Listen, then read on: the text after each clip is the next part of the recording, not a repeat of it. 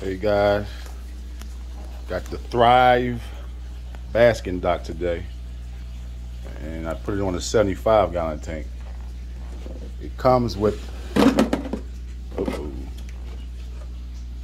an extra slide, but it don't roll over. It's really for a 40-gallon tank, so just doing little modifications. I had this laying around the house. Just slide this over, and this is gonna be my slide. Put a little weight on here, this side, and then voila.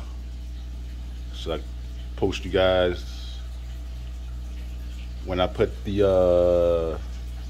gotta see what I'm gonna put in here first. But I got 2 rare sliders already, and I got one on the way, a rescue one. So this be a nice little home for them for a little bit until I figure out what else I'm gonna do. But I'll keep you guys posted with another video.